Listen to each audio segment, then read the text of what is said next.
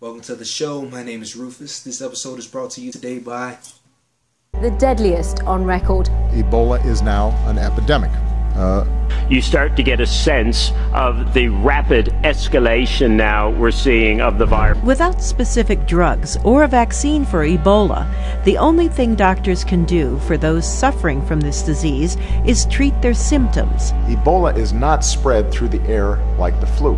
Bill and Melinda Gates Foundation has given £31 million to help battle the Ebola epidemic in Africa.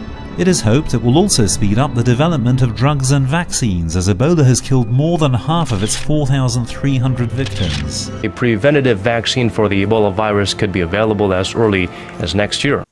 Yes, that's right, Ebola. The reason why I made this video is to educate you guys on the Ebola virus. So I hope by the time you guys leave my channel, you would have more knowledge on the Ebola virus. Ebola is a dangerous virus with five different strands. The Ebola virus got its name in 1976 from the Ebola River that's in Africa. The Ebola River is located in the Democratic Republic of the Congo. The Ebola River is 124 miles long. The Ebola virus started back in 1976 near the Ebola River. That's how it got its name. Since the year 2000, there have been small cases of Ebola outbreaks reported to the CDC. Ebola can only be spread after symptoms begin. The Ebola virus has a high death rate, between 50 and 90%.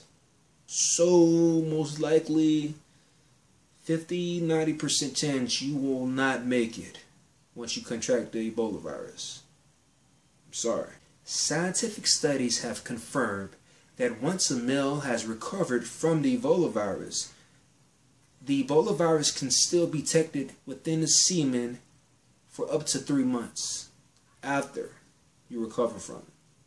So, don't have sex with anybody for up to 3 months or you will spread the virus.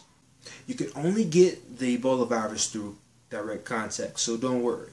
And by direct contact, I mean bodily fluids. And by bodily fluids, I mean blood, saliva, semen. One of the upsides of catching the Ebola virus, if you by some chance or some way survive the virus, your body will develop antibodies that can last in your body for up to 10 years, possibly longer. Fun fact, there is an experimental drug called ZMapp. It has been tested on 2 people, and in both people, Ebola has been cleared. You made it to the outro screen. If you like my video, please like and subscribe at the bottom. I'll be putting out a new video every Saturday.